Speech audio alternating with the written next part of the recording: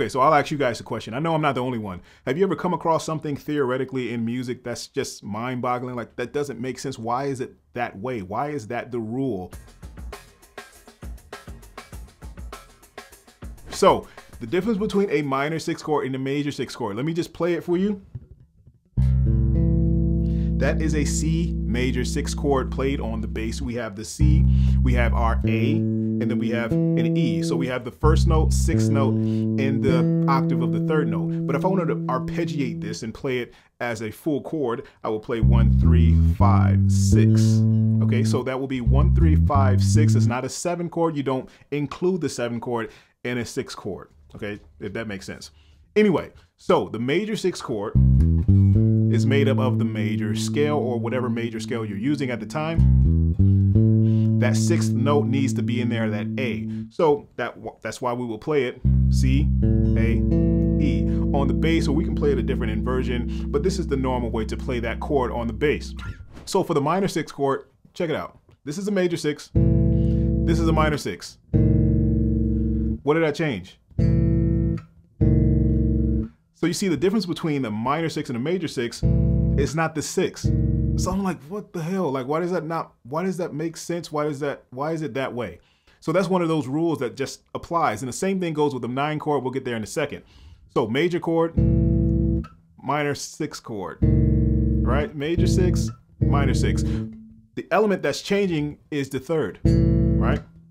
That 3rd note is changing. So if my 3rd note in a major scale, or sorry, in a minor scale, take for instance the Dorian or the Aeolian natural minor scale, that will be an E flat. Okay, so the 3rd will be an E flat. The note will be an E flat. So that's where that note comes from. So I have in a minor 6 chord, I have the 1, flat 3, 5, major 6 or natural 6 still stays the same, and then a minor 3, the same exact note. I'm just playing it in this way so I can play it on the bass. So that's the difference between a minor 6 chord and a major 6 chord, right?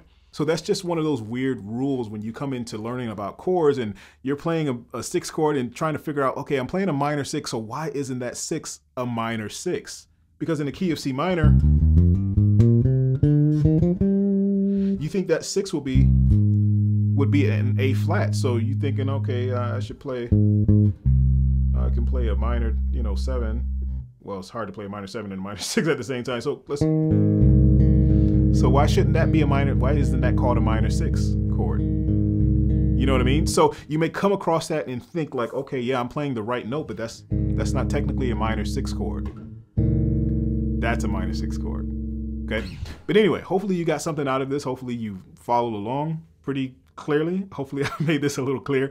I'll make it more clear with things that I'll put up on the screen as well. But anyway, if you have any more questions or want to learn more about the chords course and just in general, or just chords in general, which is a huge, theoretically is just a huge world to be in. Once you start learning about chords, it'll open up your mind that much more to figure out what you can do and be and, create as a bass player. You have a foundation of what to use musically along with the band. You don't want to just be the bass player that's just playing root notes and only knows that I can only play the root note and not know any other notes that you can play inside of the bass line. So yeah, we don't want to be that bass player. I'm here to help you with that. So make sure your notes are coming out clean, clear, and precise like I always say, and I'll catch you guys in the next one. Keep it funky. Peace.